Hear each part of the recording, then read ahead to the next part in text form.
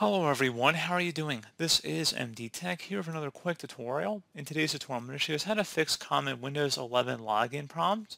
So this should hopefully be a pretty straightforward process, guys. And without further ado, let's go ahead and jump straight into it. So all you have to do, if you're stuck on this lock screen here, is go ahead and just drag it up.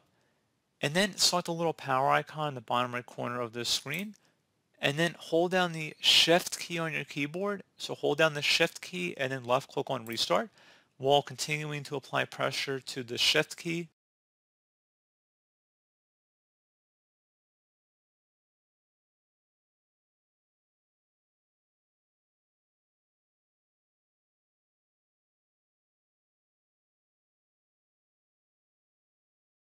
And underneath choose an option, go ahead and select troubleshoot, reset your PC or see advanced options, and then select advanced options.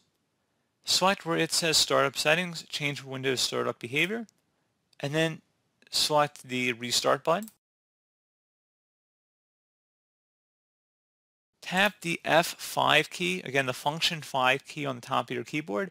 It goes from F1 to F12, but tap the F5 key one time.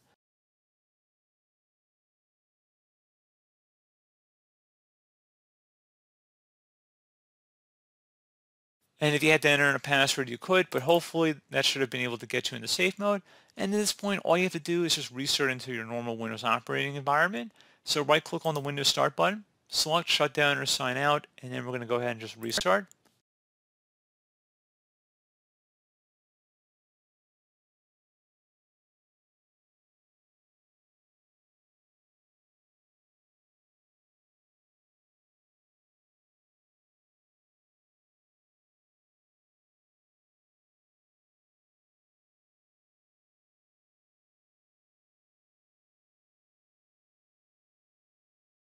And there you go, guys. Hopefully, if you needed to enter in a password, you could enter a password in back, before you sign into your desktop here.